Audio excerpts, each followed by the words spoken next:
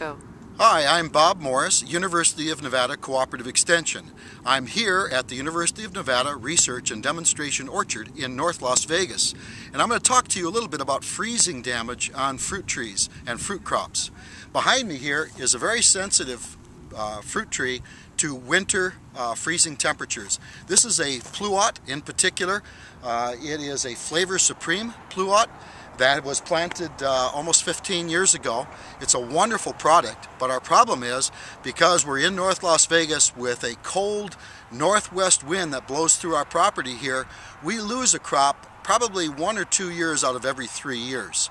So during this time of the year, which is right now we're in late February and March, we're monitoring the temperatures, our nighttime temperatures. If those temperatures drop into freezing at all, which they did about a week ago, down to 29 degrees, we're holding our breath whether we're going to have a crop of pluots or not.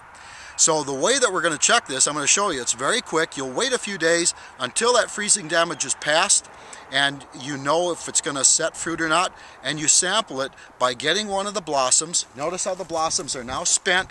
They've gone ahead and finished. They're now brown. It's not from the cold. It's because they've been open for well over a week and they're starting to fade.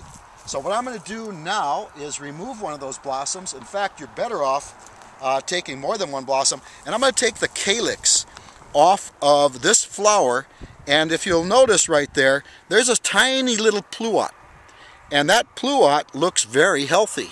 So these freezing temperatures to 29, it probably wasn't low enough for long enough time. It looks like we're going to have a nice crop of pluots this year.